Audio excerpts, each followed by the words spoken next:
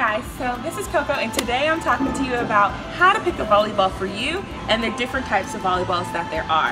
And I have this video requested and I'm trying to get it to you right now. If you haven't already checked out my t-shirt line, the Pancake 2017 edition, make sure you check out my subscription box below because these shirts are going fast and they are cute. But this is one of my old designs and it says the best is yet to come from my last season.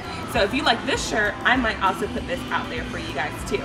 So make sure you guys subscribe. So today we're going to talk about different types of volleyballs and what kind of volleyball is best for you. So let's get right into it. So we see this beautiful wall of volleyballs that we have here, and there's a lot of different choices. And the first thing people look at are usually the colors, but you should really look at what type of volleyball it is because they do feel different.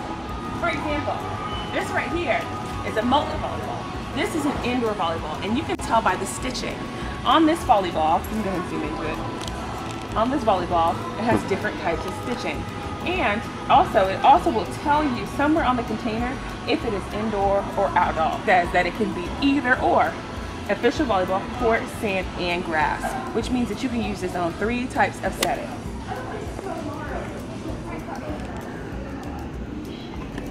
This is a different type of volleyball and it has a different type of stitching.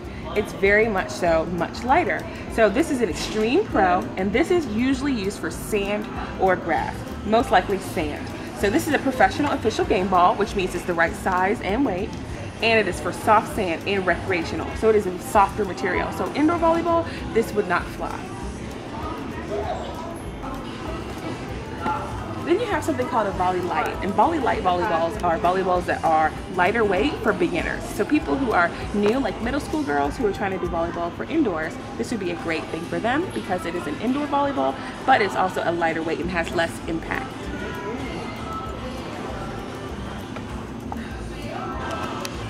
There are a lot of different volleyballs. There's Spalding, Molten, Wilson, Tachikara. There are a lot of different volleyballs to choose from. You choose the best one for you. So the best thing you can do is look at if it's the official weight, if it's the right size, and if it's a color that you like. And there are also some professional volleyballs that don't have featured here that I will leave in the description box below, so that way you can see the volleyballs that I like to use, for example. Okay?